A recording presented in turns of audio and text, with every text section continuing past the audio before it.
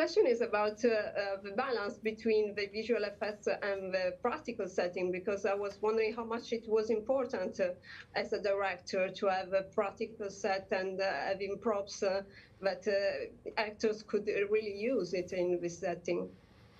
Yeah, I think we were very fortunate on Loki that it's a very grounded show. There are things that there are offices and hallways and structures that you can build, which ultimately helps the visual effects and the actors both, because you're playing off of something that's real.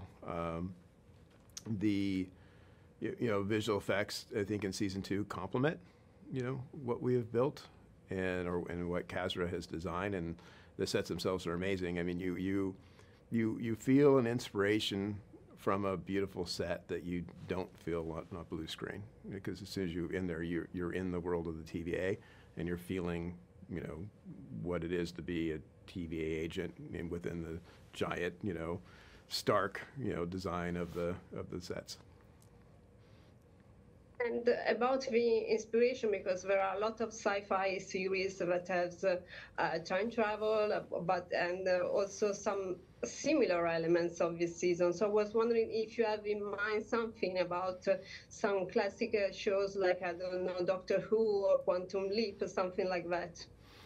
Yeah, Loki is, I think with the multiverse, it's interesting. It's kind of combined with the multiverse, and it's combined with the time travel on top of that. And I think one of the things we had talked about in terms of figuring out the multiverse and the loom of time it's the or the temporal loom, I should say. It's interesting with time travel shows. There's always like a certain set of rules. It's like Terminator, Back to the Future. There's always something that that's science, right? It's like the Terminator. You can send something through time, and you're like, okay, it's going through time, and it's got the little bubble and everything, and then, nothing metal can go through. It has to be covered by skin. So there's always this kind of like science fact and this ludicrous fact, where you're like Back to the Future, you need to go to a certain speed, but then it's a DeLorean. You always need to kind of define something that the audience can latch onto, but then kind of come up with this preposterous bit of science that makes it all feasible.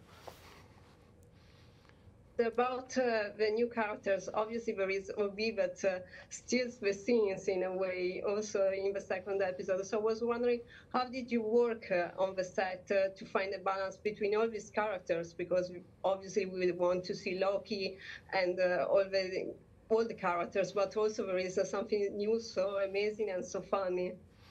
Yeah, it's hard. I mean, it's you do want to showcase everyone's talents and why you love them in the show. I think it's for us, it's again, it always goes back to story, and drives the story forward. So we do our best to incorporate everyone with their talents going forward in the show, and then bringing on someone like OB. It's a wonderful character, and it was like it was the missing piece of the knowledge of the TVA. You had Mobius is a TVA agent. Eugene is kind of the office worker / resident. Knows how everything works.